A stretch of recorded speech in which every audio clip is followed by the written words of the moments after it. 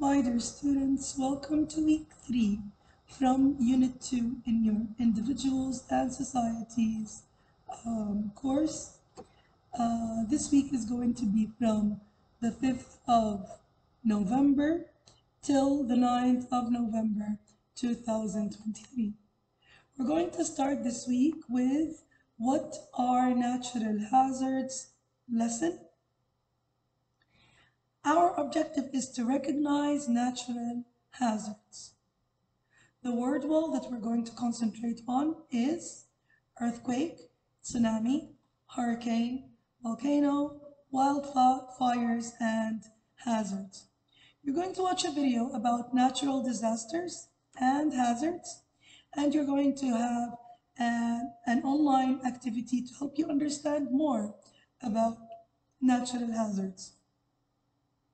There's another video that talks about Earth, and then we are going to have a color symbol image activity where you consider the topic of this chapter, which is natural hazards. In small groups, you're going to choose a color, a symbol, and an image that you feel best represents or captures the essence of the topic. Be ready to explain to others in the class why you decided on the particular color, symbol, and image. Group 1 are going to choose a color, a symbol, and image for tsunami. Group 2 are going to choose the color, symbol, and image for earthquake. Group 3 for volcano, and Group 4 for hurricane.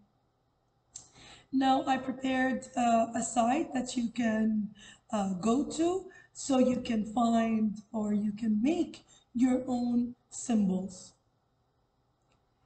You will have a further practice for those who need more practice, and there will be, of course, a challenge, an extra challenge if you want to know more about natural hazards. After that, at the end of the class, we're going to have a self-assessment quiz. Now, I prepared a bonus mark for those who search for cyclones. I would like to know the difference between a cyclone, and a tsunami. Write an answer to on a paper, and bring it to school the next day to get the bonus mark. Now, for the next class, we're going to recognize how Earth is structured. It's very important to know how Earth is structured to understand more about natural hazards. Our word wall will include layers, inner core, outer core, mantle, crust, and structure. Of course, we're going to watch a video about the structure of Earth, and we will have an activity that is going to help you understand more about the structure of Earth.